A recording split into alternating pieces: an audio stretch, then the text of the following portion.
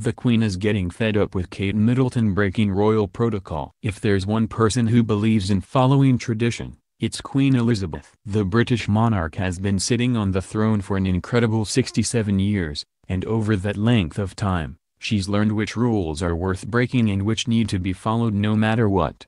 It's true that Queen Elizabeth has ushered in quite a few changes over her reign. In a delightfully egalitarian move, she changed the rule that would have placed Prince Louis higher than Princess Charlotte in the line of succession even though she's older. Now female offspring are considered equal to males and can't be displaced from their birthright. However, certain rules of the royal family are still strictly upheld. That's why Queen Elizabeth is getting a little frustrated with Kate Middleton constantly bending the rules, especially since she'll rule alongside Prince William one day soon.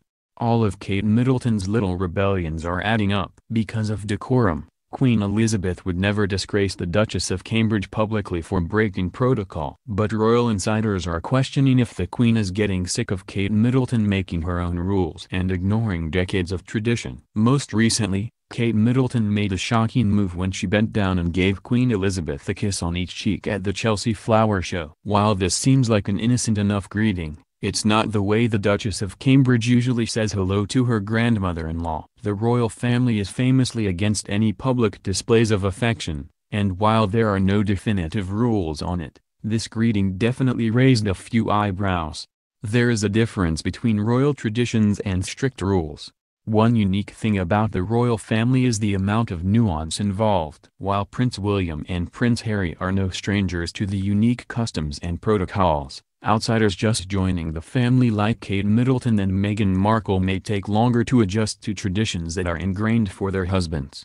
For the most part, Kate Middleton has been exemplary with following the rules, and even single-handedly helped make nude pantyhose cool again after they'd been falling out of fashion for years. But when she chose to kiss the Queen instead of curtsying, it was very out of character. Kate Middleton will be ushering in a modern take on the monarchy. Like it or not, the current reign of Queen Elizabeth will be coming to an end soon and the next ruler will be the one making all the new rules. Prince Charles is already planning some big changes for the future, and when Prince William takes the throne, even more things will be different. It's possible that Kate Middleton will fully support even more public displays of affection when she becomes queen. Why not? The bottom line is that traditions can change and customs are fluid. Even if Queen Elizabeth is frustrated by Kate Middleton's modern ways, it's inevitable that the monarchy will change with the times.